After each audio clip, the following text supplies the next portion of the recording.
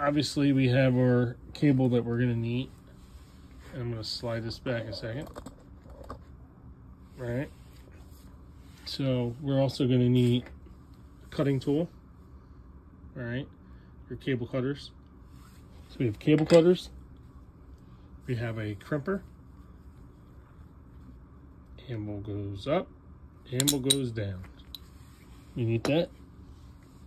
A hammer for our anvil, for our crimper. And then we have a terminal, a lug that we're gonna need for the end. And a piece of heat shrink for the end. All right, so let's clear space for a second, and let's try to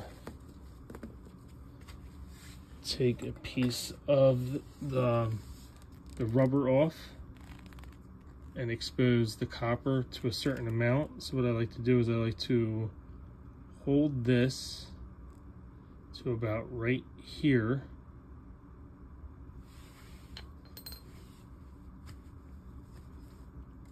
Okay.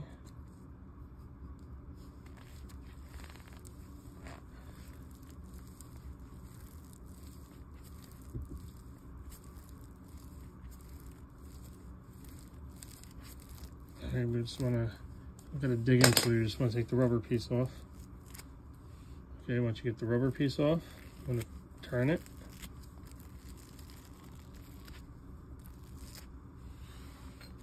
Okay, from there, insert the lug.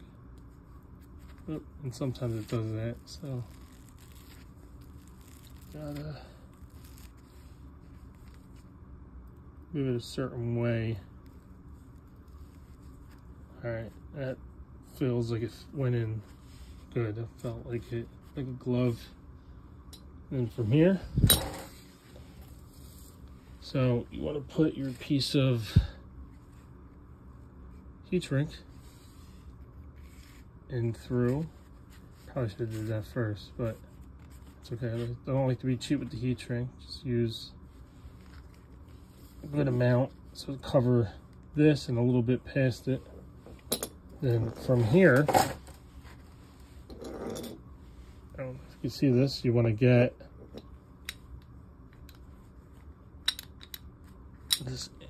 this piece up. Requires some wrist strength here, especially with one hand. And then you want to rest that into it, down, push in.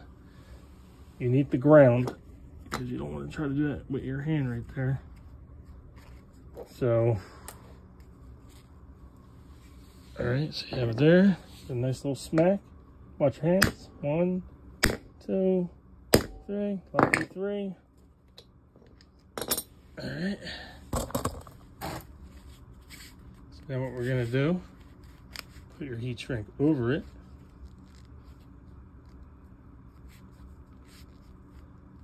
One tool I forgot to introduce. Oop. Is our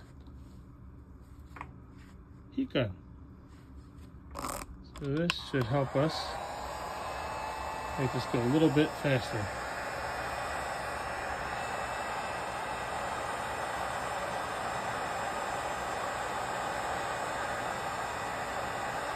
Good distance.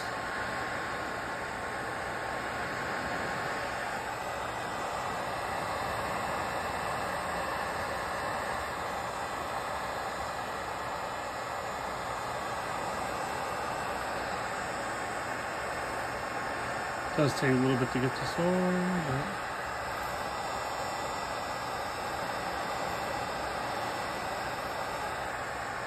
it feels pretty good. And I prefer black. All I have is the white right now for this demonstration.